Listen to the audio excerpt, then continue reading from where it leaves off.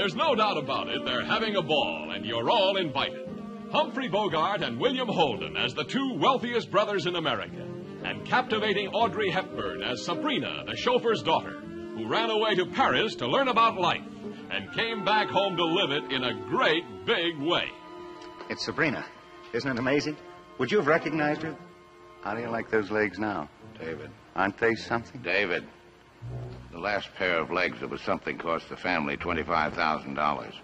Bill Holden stands his engagement party on its ear when he shows up with Sabrina instead of his fiancée. Oh, Sabrina, Sabrina, where have you been all my life? Right over the garage. And when Humphrey Bogart kisses her in the moonlight, look what happens to him. It's all in the family. She's got them both in a spin, but only one can win. And even the board of directors can't head off the explosion when these two meet head-on. Now, how about that, gentlemen? That's enough, David. Well, I thought it was common knowledge about you and Sabrina.